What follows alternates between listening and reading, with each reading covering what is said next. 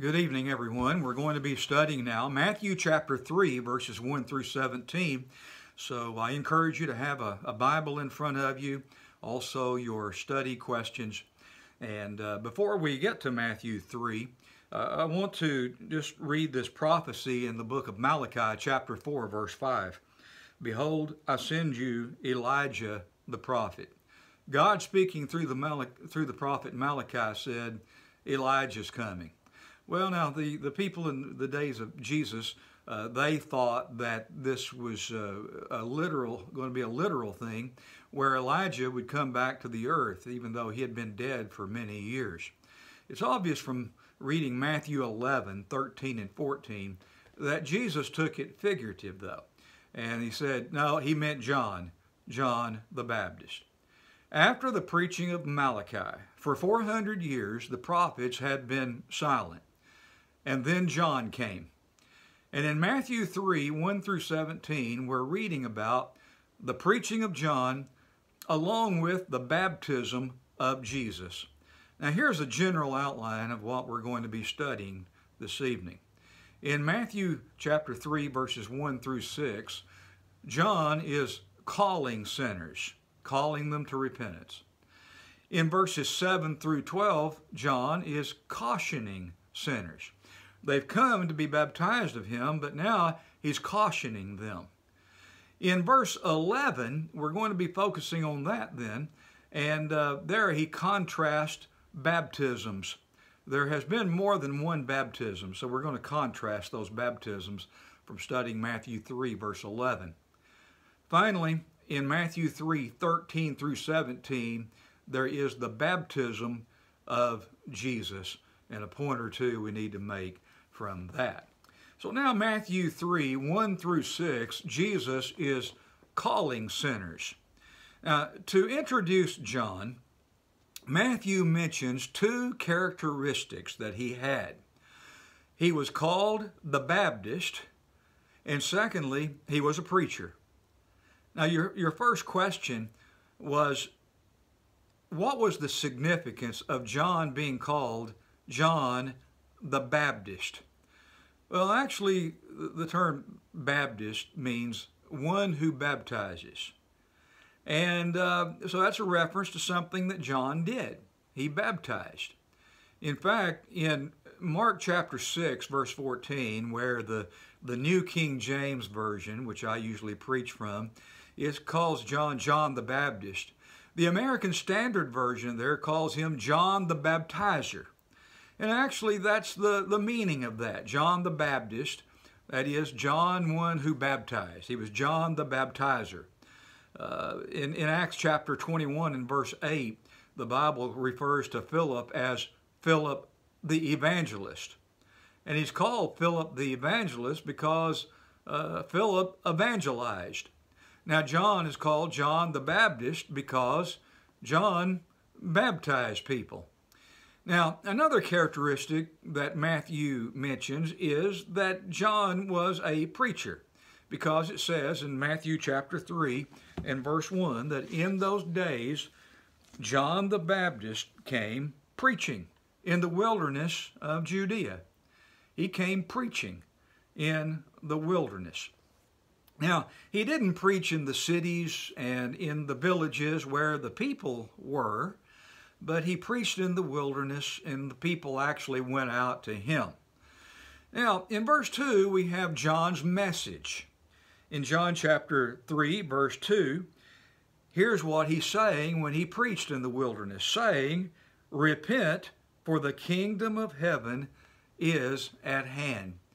The second study question that I gave you was, what was John's mission and message? Well, his mission and message are really essentially the same, and that is, he was telling the people to repent. He was preparing the way for Jesus. This was his mission, to go before Jesus, to prepare the way before him, to point to Jesus and his coming, and to call on the people to repent.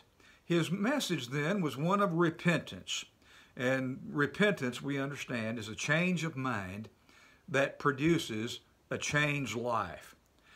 He preached repentance, it says in verse 2, because the kingdom of heaven was at hand, meaning it was near. John knew that. In the Gospel of Mark, chapter 9, verse 1, here we have John preaching, Jesus preaching, and he said, "Surely I say to you that there are some standing here who will not taste death till they see the kingdom of God come with power." So Jesus preached unto them, saying that there would be some people on earth at that time who was listening to him speak, who would actually live to see the kingdom. Now, if the kingdom is not in existence now, like perhaps the majority of the religious world is saying, all the premillennialists believe that the kingdom has been postponed and that it will come into existence at the second coming of Jesus, when he will rule on the earth for 1,000 years. But if the kingdom is not in existence now, then Daniel was a false prophet, because he prophesied in Daniel chapter 2, verse 44, that the kingdom would come into existence during the time that Rome ruled the world. And also we can say that if the kingdom is not in existence now, then John the Baptist, he was a false teacher, because he said the kingdom was near, and he was preaching 2,000 years ago. Now, John was an anticipated prophet. People should have been anticipating his coming and his preaching, because it says in Matthew 3, verse 3, "For this is he who was spoken of by the prophet Isaiah, saying, the voice of one crying in the wilderness, prepare the way of the Lord, make his paths straight." Matthew, in introducing John the Baptist, said, well, this is the one who was spoken of earlier, back in the Old Testament. Isaiah and others spoke of him and of his coming. Now, we already read Malachi 4:5, where Malachi spoke of the coming of John. But now in Malachi chapter 3, verse 1, "Behold, I send my messenger, and he will prepare the way before me." Now, in Isaiah chapter 40, we have a similar prophecy, and one that Matthew had in mind there in our text in Matthew chapter 3. All right, I'm going to read now in Isaiah, the 40th chapter, beginning with verse 3. Isaiah 40, verse 3. All right, here is this prophecy. "The voice of one crying in the wilderness, prepare the way of the Lord. Make straight in the desert a highway for our God.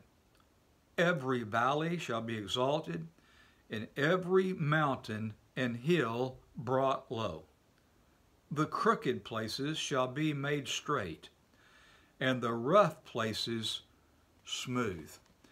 Now, before Rome ruled the world, public roads were very rare.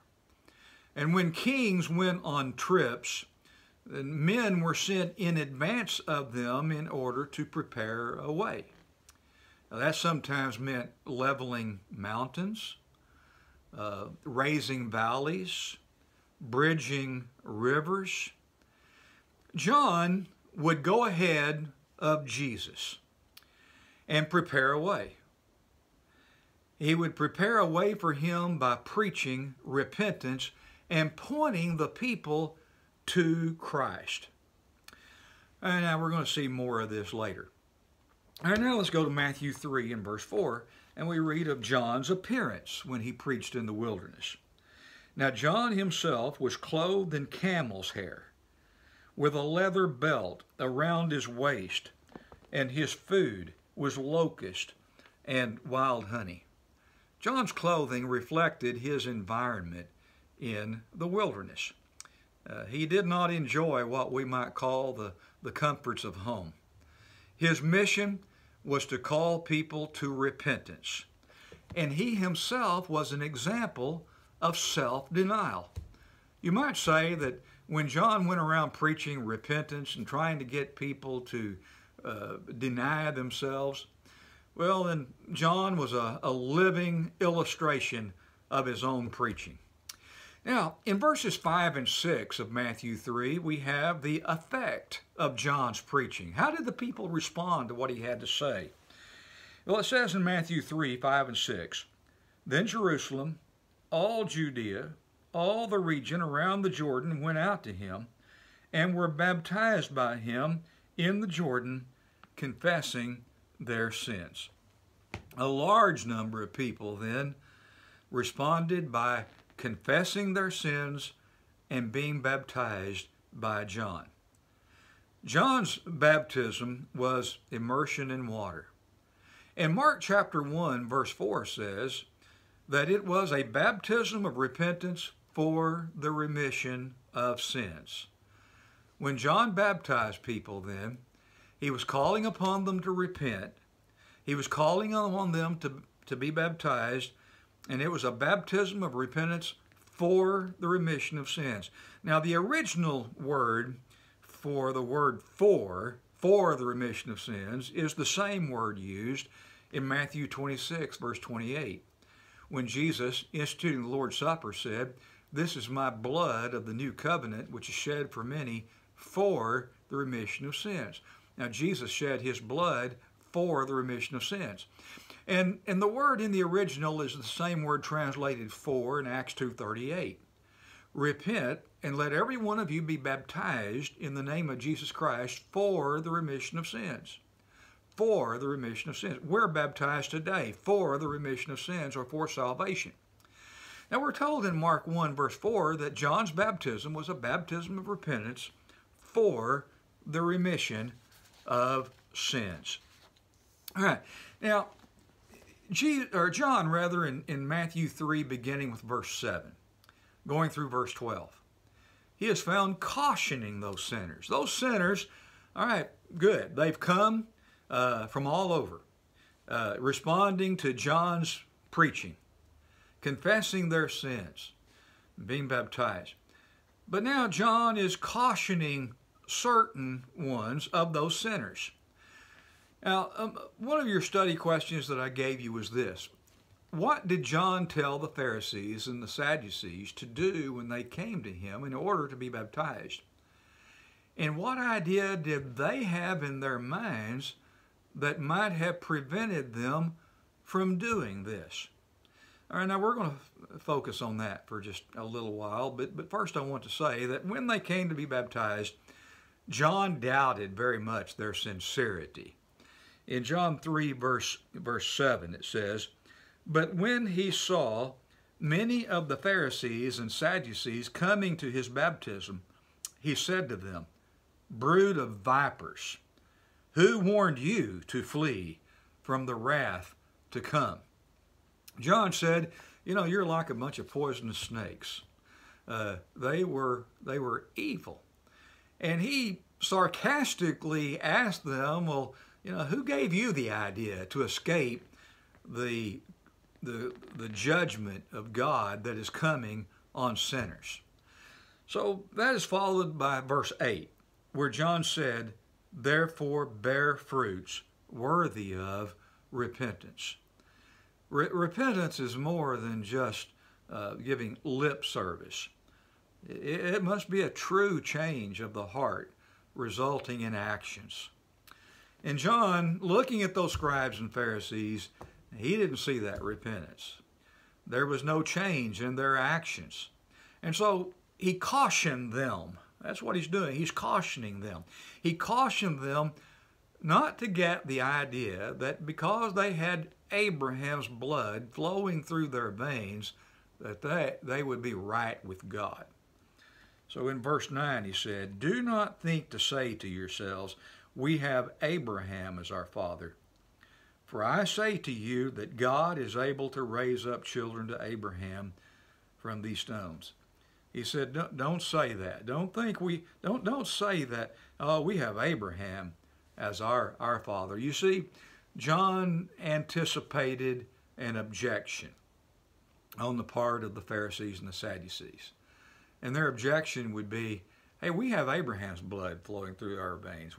We're descendants of the great father Abraham, so don't talk to us about repentance. Do not talk to us about how we need to change our lives. Having Abraham as their ancestor would not keep them from the punishment that was coming from God. And God was ready to cut down those unfruitful, unfaithful Jews and cast them into the unquenchable fire. And that's why he mentions the fire beginning in verse 10. And even now the axe is laid to the root of the trees. Therefore every tree which does not bear good fruit is cut down and thrown into the fire. He mentions fire in verse 12 when he said his winnowing fan. He's talking here about the one who was coming, Jesus. His winnowing fan is in his hand, and he will thoroughly clean out his threshing floor and gather his wheat into the barn, but he will burn up the chaff with unquenchable fire. Now, here Christ is pictured as a farmer using a winnowing fork to toss the grain into the air. And the wind then would blow away the chaff or the husk. When Christ comes, the wheat will be separated from the chaff. That is, the righteous will be separated from the unrighteous, and the chaff will be burned with unquenchable fire. All right, now that leads us to verse 11, and we focus on another thing, and that is a contrast of baptisms. In verse 11, John said, I indeed baptize you with water unto repentance, but he who is coming after me is mightier than I, whose sandals I am not worthy to carry. He will baptize you with the Holy Spirit and fire. Now, John baptized with water only, but the one who is coming after John, Christ, would baptize with water and with the Holy Spirit and with fire. A study question I gave you was, what is meant by he will baptize you with the Holy Spirit and fire? All right, first of all, there's the baptism of the Holy Spirit. Very unique baptism. That wasn't meant for everybody and for all time. First of all, the apostles were baptized with the Holy Spirit. We read of this in the book of Acts, chapter 2, verses 1 through 4. Baptism of the Holy Spirit. When the day of Pentecost had fully come, they, now that would be the apostles, they were all with one accord in one place, and suddenly there came a sound from heaven as of a rushing mighty wind, and it filled the whole house where they were sitting. Then there appeared to them divided tongues as of fire, and one sat upon each of them.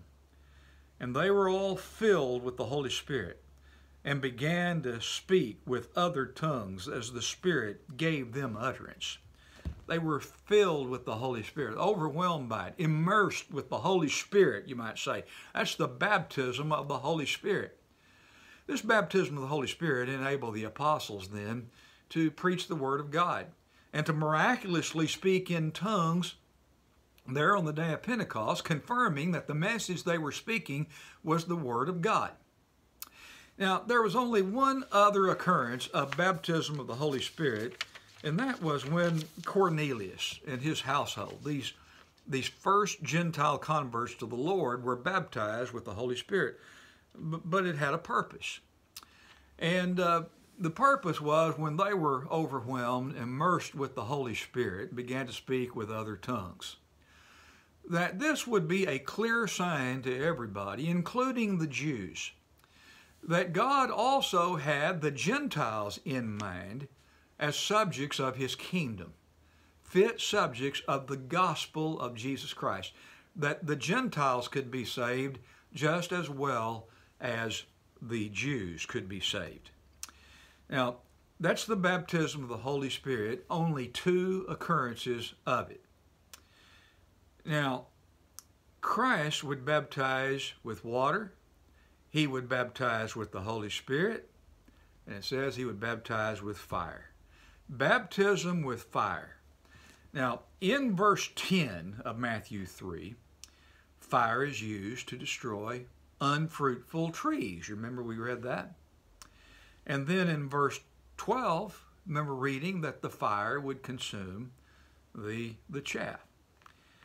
This suggests that baptism with fire has something to do with judgment and destruction. Christ was speaking of the destruction that was coming upon them. Now, people, you don't want to be baptized with fire. Fire would suggest something that is of a destructive and punishing nature.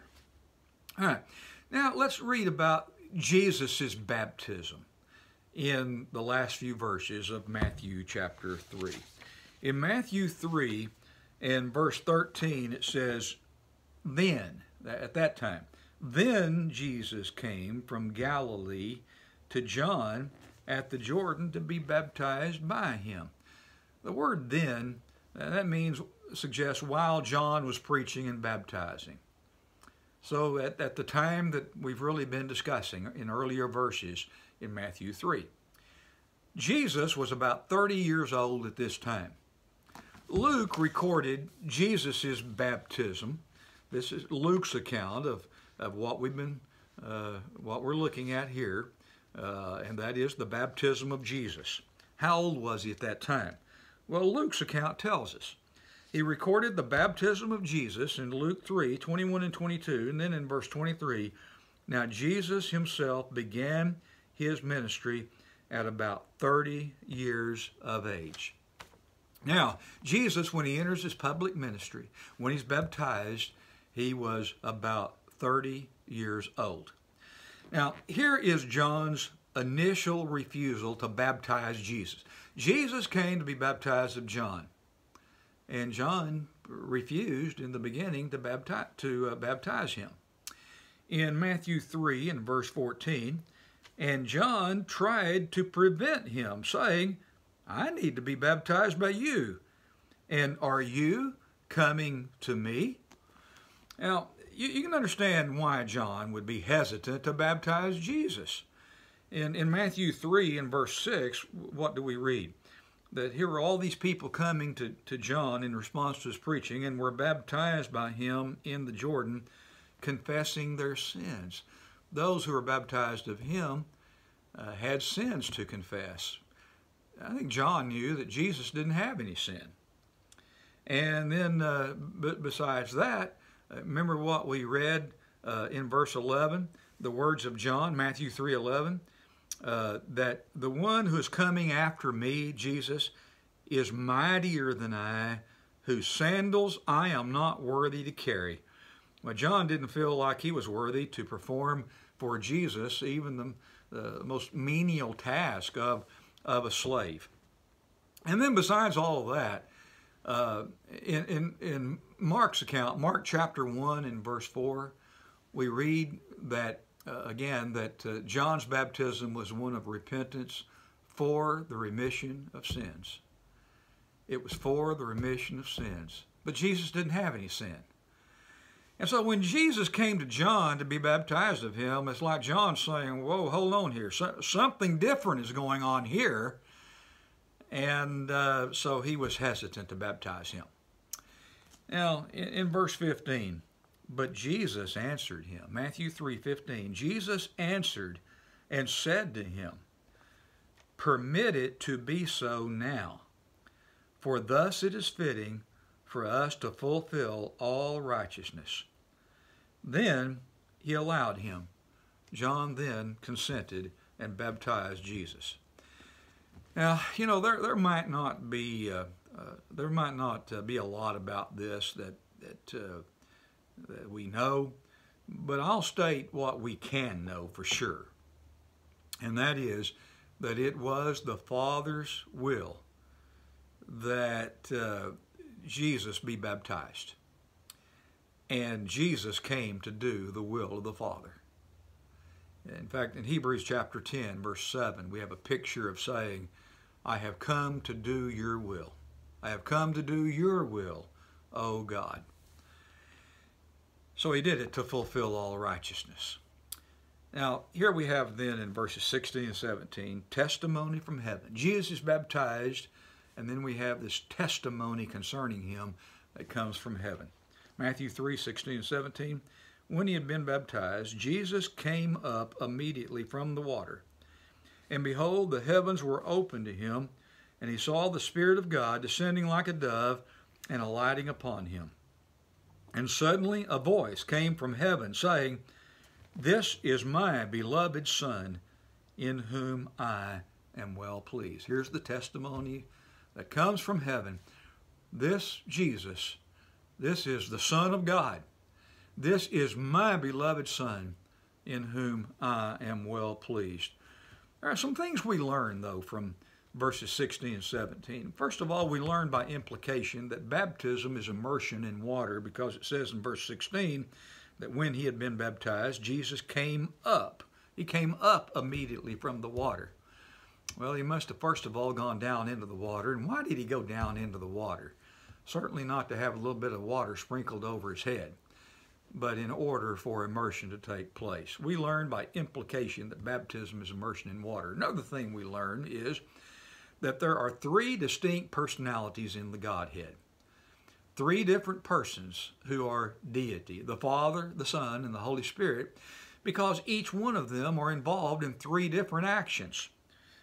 In verse 16, we have Jesus being baptized. Also in verse 16, you have the Spirit of God descending from heaven and lighting upon him like a dove. And then you have the action of God the Father as this voice is coming from heaven saying, This is my beloved Son in whom I am well pleased. And so people are just wrong when they say that there's only one personality who is called God. There are three separate and distinct personalities in the Godhead, and we see that here in this scene. And then a third thing that we learn is from this baptism, we learn something of the divine nature of Jesus. Jesus was God. Even when he was living in that body of flesh, he was deity. So at the very start of Jesus' public ministry, when he was 30 years old, the Father and the Son started him on his mission by testifying of his divine nature. All right, now I gave you three thought questions very quickly. First of all, we have this thought question. John told the Jews who had come to be baptized of him. He said in verse 11, And even now the axe is laid to the root of the trees. To what might that be a reference? Verse 11, Even now the axe is laid to the root of the trees. Well, it means that God was ready to bring judgment on the Jews. The axe was already laid to the root of the trees. It was ready for action. And it wouldn't be long until the Jews, the unfruitful, unfaithful Jewish nation, would be judged and punished by God. God brought judgment on them just 40 years later in AD 70. And Matthew says quite a bit about that. In fact, there are about 35 verses in Matthew chapter 24 where he's talking about the destruction of Jerusalem. Second thought question. From the material that we have studied in this section, are there times that we ought to refuse to baptize certain individuals? And if so, when? You know, some might say, now wouldn't that be playing God if someone came to us to be baptized and we refused to baptize? Well, there are times that we ought to refuse to baptize certain individuals. That is, when people aren't willing to repent of their sins. And if that is obvious to us, where there's no doubt. In Matthew 3, verse 8 again, John told those Pharisees and Sadducees who came to be baptized, bear fruit worthy of repentance. And I think the clear implication is that John didn't baptize them. He didn't say, you know, you're a generation of vipers. You're a bunch of snakes. You're evil. And then he took them into the water to baptize them. I don't think that's what happened here in Matthew chapter 3. Also, when people do not believe, and it's obvious to us, we're 100% convinced that they do not believe, maybe because they just tell us. You recall the conversion of the Ethiopian. Philip preached unto him Jesus. They came to certain water. The eunuch said, see, here's water. What hinders me from being baptized? Philip said, if you believe with all your heart, you may. And he answered and said, I believe that Jesus Christ is Son of God. And then based on that, they both went into the water and Philip baptized him. You remember Jesus said in Mark 16:16, he who believes and is baptized will be saved. There's no point in baptizing someone who doesn't believe. That would also mean an infant. There would be no point in baptizing an infant because he doesn't believe and he doesn't have any sins to repent of. And then we should refuse to baptize someone who just isn't ready for some reason. Now, to refuse to baptize someone, is that playing God? No, it's listening to God and submitting unto the will of God, because God says that baptism is only for penitent believers. And then the third thought question, how would you respond to the following? Water baptism has nothing to do with the washing away of sins. Jesus was baptized, and he didn't have any sins to wash away. Now, I've often wondered, what if Jesus had not been baptized? What if you couldn't read in the Bible anywhere where Jesus was baptized? I wonder what people would argue then. We argue that we must be baptized because that's part of obedience. In Acts 2:37, the Jews ask, what shall we do? What shall we do to obey and be saved? Peter told them, repent and be baptized in the name of Jesus for the remission of sins. In Acts chapter 10, verse 48, Peter commanded Cornelius and his household to be baptized in water. Now, if Jesus had not been baptized, then I think people would probably say, see, Jesus had the opportunity to be baptized, but he wasn't. And either way, the people would use Jesus to argue against baptism. But regardless of what Jesus did or didn't do, folks, Acts 22:16 still reads the same. And now why are you waiting? Arise and be baptized and wash away your sins, calling on the name of the Lord. Be baptized and wash away your sins.